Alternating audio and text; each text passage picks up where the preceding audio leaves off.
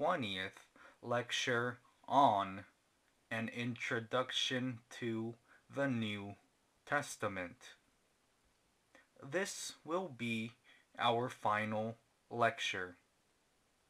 Today, we will study the book of Revelation. In the history of the church, Revelation is the most difficult book to interpret.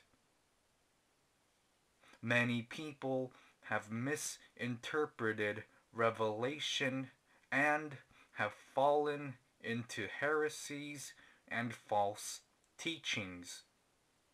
There are many false teachings today. The book is difficult to interpret because of its genre. Revelation is a book of apocalyptic literature.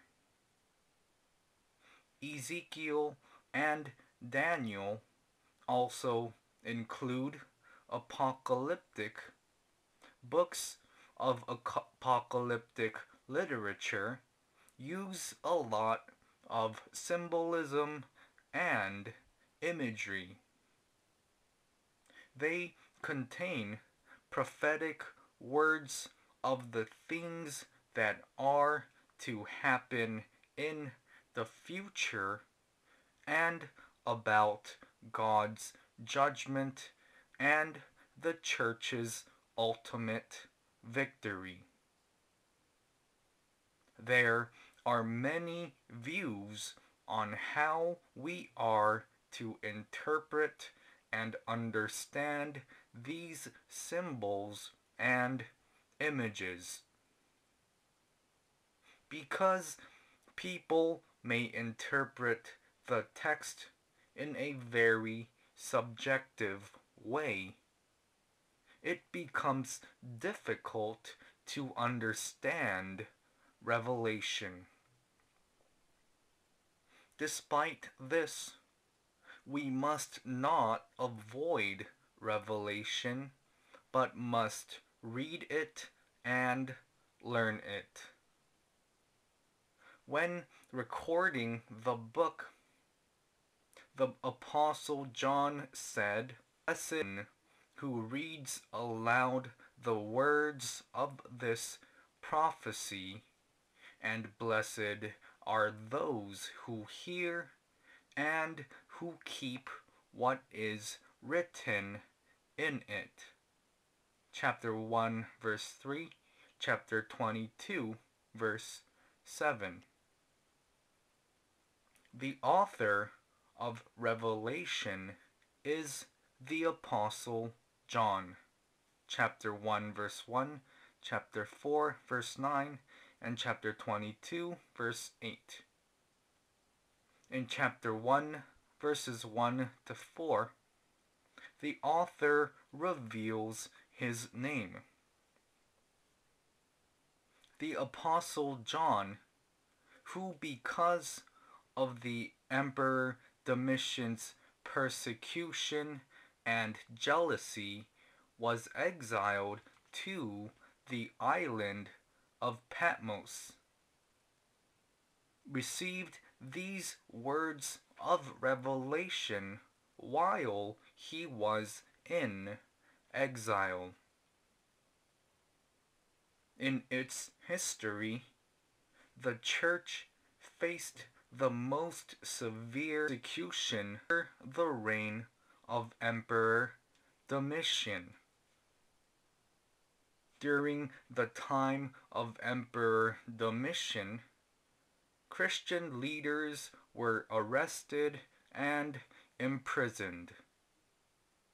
Domitian's successor, Nerva, abolished this order in the year 96. For this reason, we believe that Revelation was written at around 94 to 96 during the time of persecution under Domitian. Revelation says that the church, which has come face to face with affliction, persecution, heretics, false teachings, the world's temptation, and immorality, must keep the chastity of its faith. Revelation also reveals to us our Lord Jesus Christ's glorious return, the judgment, a new heaven, and a new earth. Why does God show us these visions? These visions encourage Christians who are living in the world to endure and to have hope. Therefore, Revelation is Jesus' word of encouragement for the church that is in the midst of a fierce battle. It is the Lord's promise for believers who endure until the end. But it is a warning of judgment to Babylon and to those who belong to Babylon. John says that the recipients of this book are the 7 churches in Asia, which are Ephesus, Smyrna, Pergamum, Thyatira, Sardis, Philadelphia, and Laodicea. 7 churches represent all churches of the New Testament times when they receive the Word of God. It is similar to Timothy receiving 1st and 2nd Timothy in the place of all believers. These 7 churches represent all churches in receiving the letter. The 7 churches are located in Asia Minor, which is to the west of Turkey. It is a place where John carried out his ministry. Revelation chapters 2 and 3 contain a message of reproach and admonishment as it tells the church on this earth what it is to do. This is ecclesiology. Jesus shows us and what the true church looks like. By reading Revelation chapters 2 and 3, we as believers on this earth must know what the true church looks like. We must also work hard with a reform-minded passion. Because believers on this earth are still weak and unstable, the church on earth also is unstable and imperfect. For this reason, most of the churches are complimented, but they are rebuked as well. All churches on earth must work so that the Lord does not rebuke them. The churches on this earth are already being persecuted. Chapter 1 verse 9, chapter 2 verse 9, and chapter 3, verse 9. A great persecution approaching them. Chapter 2, verse 10, chapter 13, verse 7. The church on earth is under the constant attack of the world and Satan. However, the Lord writes to this church, encouraging them by saying, "The Lamb will conquer them, and those with him are called and chosen and faithful." Chapter 17, verse 14. What is the core message of Revelation? The message is that it is in God's plan of salvation for Christians living in Asia Minor to undergo suffering and persecution. Revelation also shows us that God reigns over the world and the church, and that all nations will eventually perish in the judgment of God. First reveals to us the church in heaven. He also reveals the one who sits on the throne in heaven. In chapters 4 to 5, he shows us the true appearance, power, glory, identity, and blessing of the church.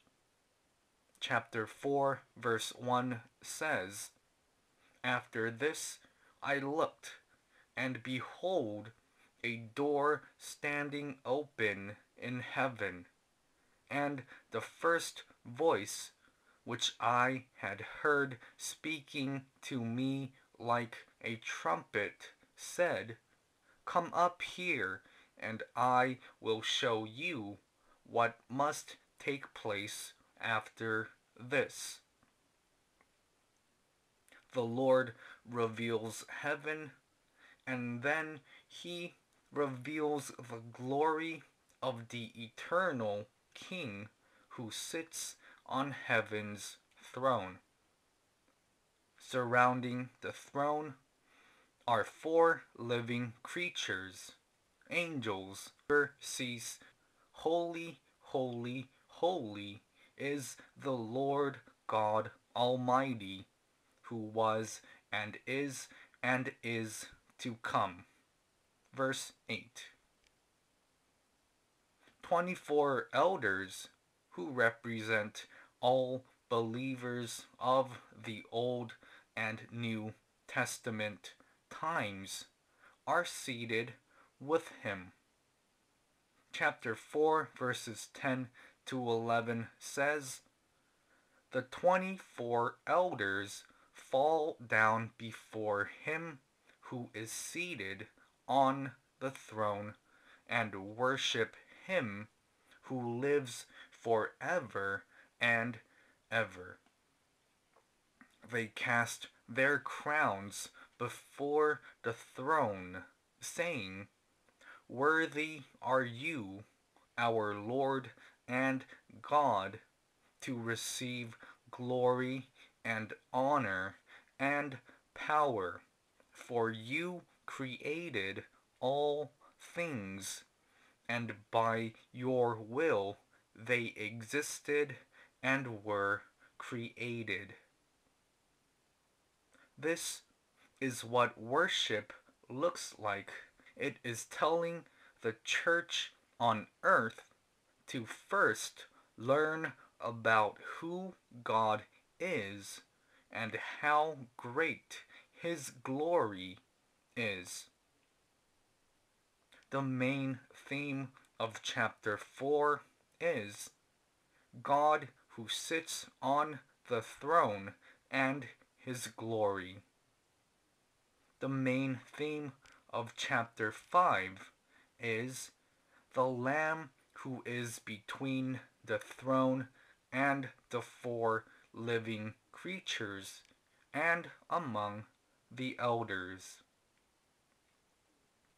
Chapter 5, verse 1 says, Then I saw in the right hand of him who was seated on the throne a scroll written within and on the back, sealed with 7 seals. The one who sits on the throne that we saw in chapter 4 holds a scroll in his right hand. However, this scroll is with 7 seals. We can understand this scroll to be the scroll that contains God's plan for reigning over the history of the entire world.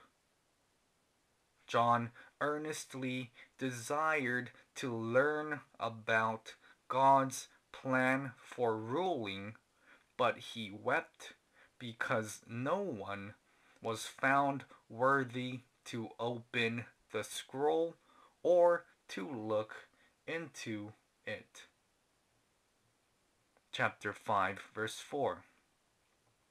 John wished to see God's will and his plan for ruling. At this moment, chapter 5, verse 5 says, And one of the elders said to me, Weep no more. Behold, the Lion of the tribe of Judah, the Root of David, has conquered, so that he can open the scroll and its 7 seals.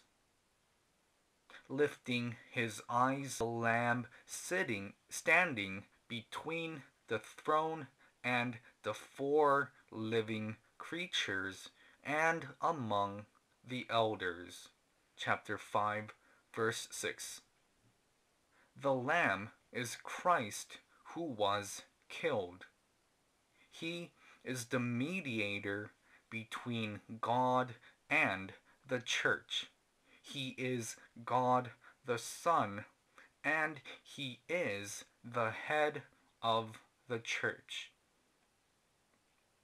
The Lamb takes the scroll from the right hand of him who is seated on the throne. Verse 7. Then the 4 living creatures and 24 elders fall before the Lamb, each holding a harp and golden bowls full of incense, and they praise him. Let us read chapter 5, verses 9 to 10. And they sang a new song, saying, Worthy are you to take the scroll and to open its seals, for by your blood you ransomed people for God from every tribe and language and people and nation, and you have made them a kingdom and priests to our God, and they shall reign on the earth. And the angels, numbering myriads of myriads and thousands of thousands, gave praise. Verses 12 to 13 read, saying with a loud voice, Worthy is the Lamb who was slain, to receive power and wealth and wisdom and might and honor and glory and blessing. And I heard every creature in heaven and on earth and under the earth and in the sea, and all that is in them, saying, To him who sits on the throne and to the Lamb be blessing and honor and glory and might forever. God who sits on the throne in heaven, and Christ who is the Lamb and who is in heaven, receive all the praise and all the glory.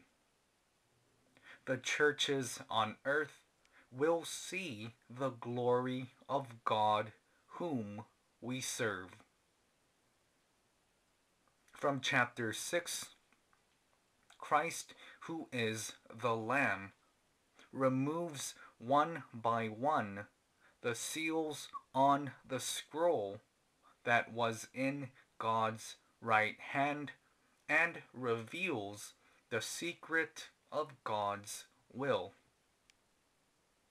There are many opinions among theologians concerning when the content of chapter 6 to chapter 18 will be fulfilled.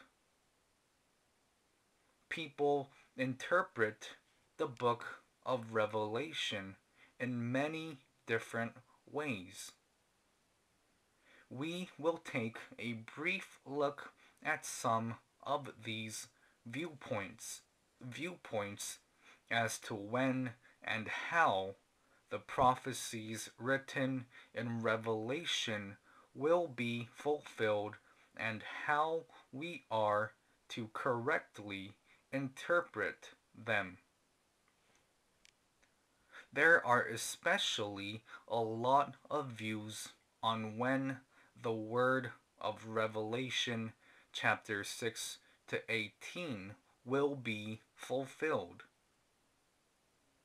There are four main views about this matter.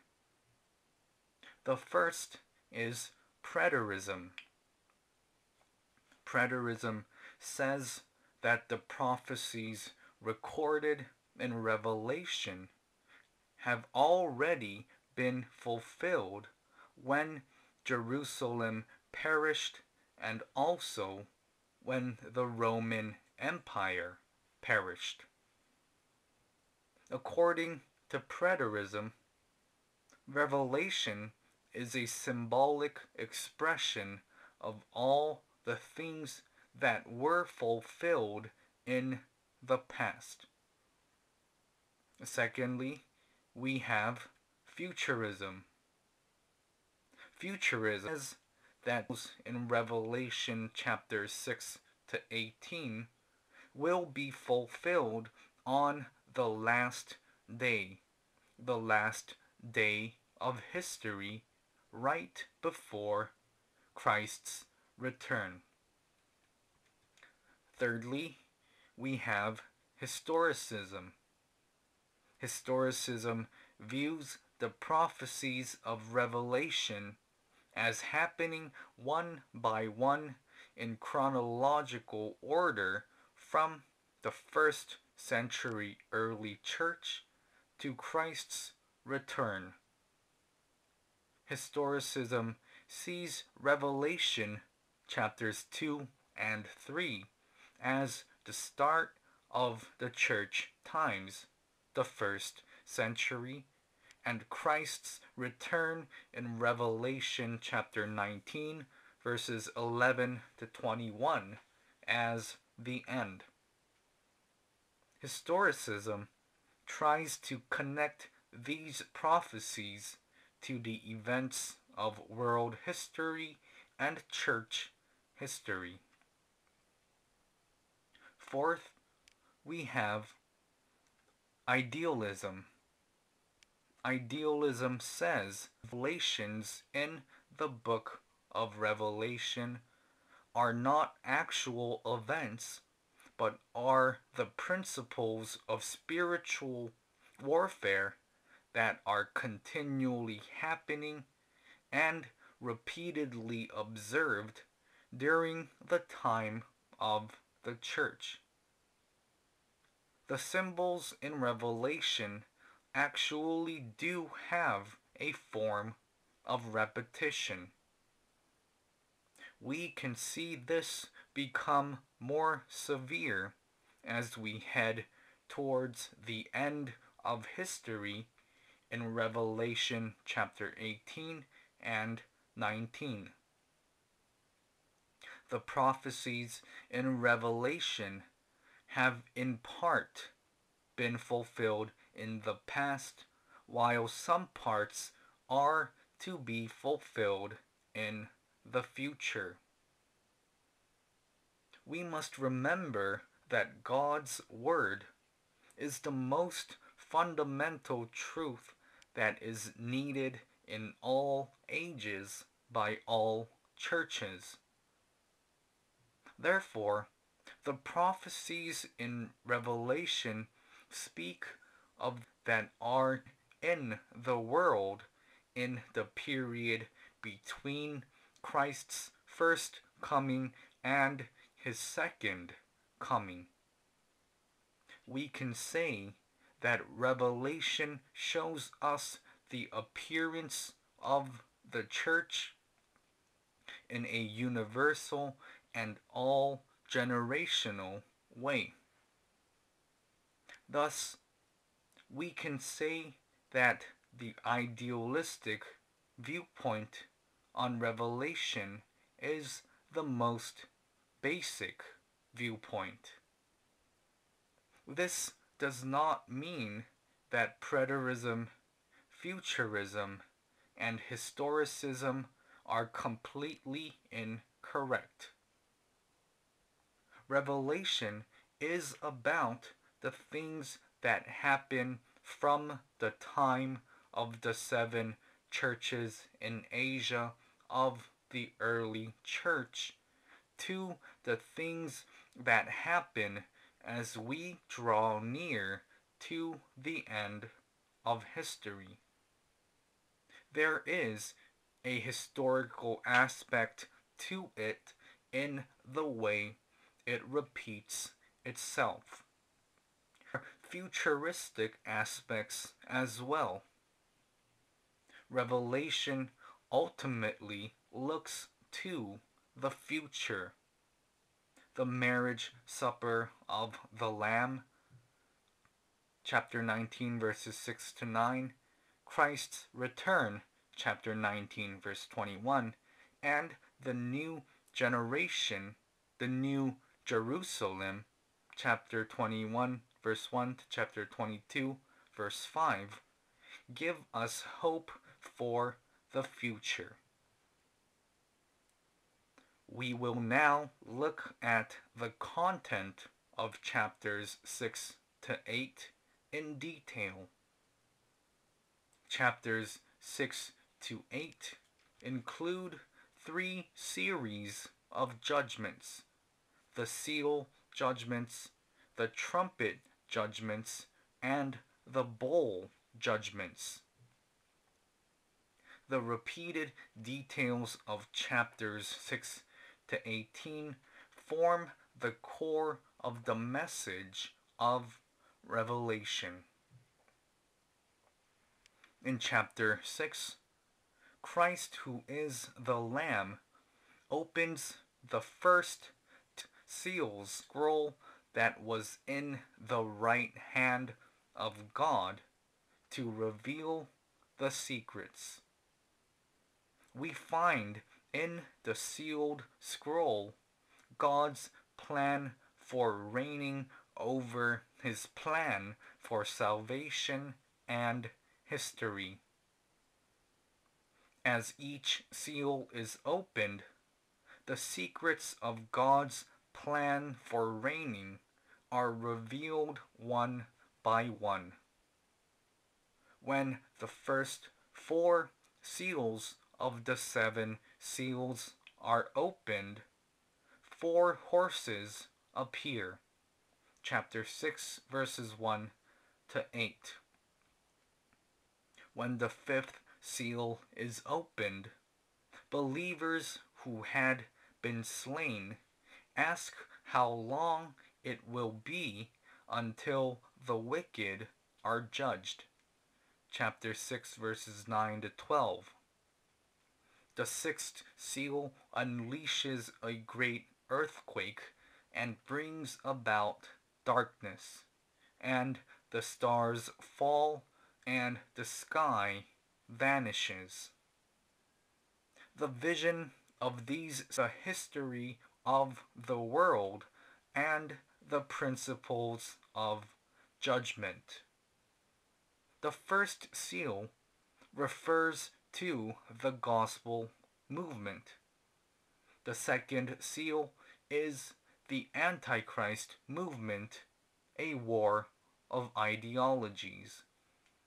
The third seal shows us famine and a war of economies, a trade war. The fourth seal refers to religious war. In these ways, Revelation reveals to us war, financial pressure, and plagues. The church lives through this history. However, Jesus Christ's return marks the end of this history, the sixth seal. Thus, Revelation chapter 6 teaches believers about the affliction and history the church on earth must pass through, and it also encourages believers to have a proper view history. Chapter 7 is placed between the sixth seal and the seventh seal. This chapter introduces the 144,000 people of Israel who have the seal of God. Here, the great multitude in white robes consists of people from all tribes and people and languages. Chapter 7, verse 9. They are the ones coming out of the great tribulation. They have washed their robes and made them white in the blood of the Lamb. Chapter 7, verse 14. The church on earth must pass through a time of affliction and pain. Those who pass through the great tribulation with faith and in faithfulness will be clothed in white robes and will forever give praise. Chapter 7, verse 10. They are before the throne of God, and they serve him day and night in his temple. Chapter 7, verse 15. God protects them, and they shall hunger no more, neither thirst any more. The sun shall not strike them. Chapter 7, verse 16. Then Christ, who is the Lamb, will be our shepherd. He will guide us to springs of living water, and God will wipe away every tear from our eyes. Chapter 7, verse 17. Those who are redeemed will be in this glorious form in heaven. When we think about this glorious appearance, the church that must pass through this suffering and affliction receives comfort. In chapter 8, the seventh seal is angels with trumpets appear. Chapter 8, verses 1 to 5. Chapter 8, verse 2 to chapter 11, verse 9 is about the vision of the seven trumpets. Whenever a trumpet blows, a vision of the world's destruction is shown. And finally, it ends with this proclamation: the kingdom of the world has become the kingdom of our Lord and of his Christ, and he shall reign forever and ever. Chapters 12 to 14 are about visions of the church's affliction. John writes these words for the persecuted church, and chapters 12 to 14 are words of encouragement for the church. Here, the Apostle John uses various symbols to describe the world and the church. In chapter, he depicts the church as a woman who gives birth to Christ, who will fight Satan. In chapter 14, we see a church in battle. Satan is portrayed as a dragon, chapter 12, and as a prostitute and Babylon, chapters 17 to 18. The great prostitute and the great city of Babylon will perish, chapters 18 to 19. Chapter 17 and 18 are about the fall of Babylon and the judgment of the prostitute.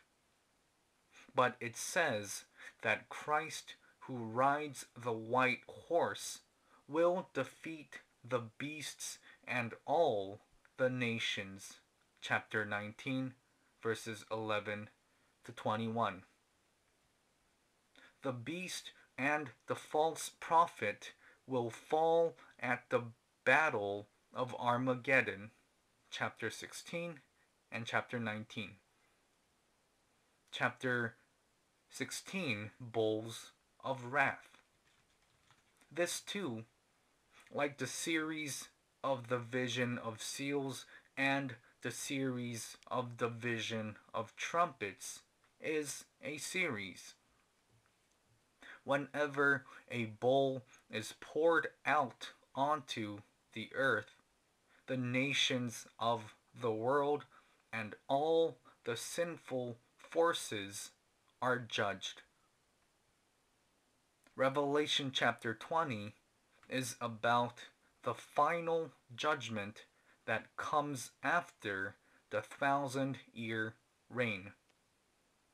It says that the angel seized Satan and bound him for 1,000 years and threw him into the pit and shut it and sealed it over him, so that he might not deceive the nations any longer until the 1,000 years were ended. After that, he must be released for a little while. Chapter 20, verses 2 to 3. Let us read chapter 20, verse 4. Then thrones, and on them were those to whom the authority to judge was committed. Also, I saw the souls of those who had been beheaded for the testimony of Jesus and for the word of God, and those who had not worshipped the beast or its image and had not received its mark on their foreheads or their hands. They came to life and reigned with Christ for 1,000 years. There is much debate about the 1,000-year reign. there are three ways in which theologians interpret these verses. However, because there are two interpretations in premillennialism, we can say that there are four interpretations. First, we have premillennialism. We have dispensational premillennialism and historic premillennialism. Millennialism. Thirdly, we have amillennialism. Premillennialism is divided into two schools: dispensational premillennialism and historic premillennialism. Premillennialists believe that the gospel must be spread to all nations, that there will be apostasy, that there will be war, that the Antichrist will appear, and that the Great Tribulation will happen before Christ returns. They say that Jesus will return before the 1,000-year reign. We believe that historic premillennialism is the correct view. Postmillennialists claim that Jesus will return after the 1,000-year reign. They say that world evangelism will happen in full before second, that we will encounter an age of joy and peace. Thus, this belief says that the church will enjoy a time of peace, a Christianized world before Christ's return. Amillennialists deny the literal 1,000-year reign, but believe in a spiritual 1,000-year reign. According to amillennialists, the 1,000-year reign is spiritually being fulfilled in today's church age. Some amillennialists differ in their interpretation of Christians being kings along with Christ.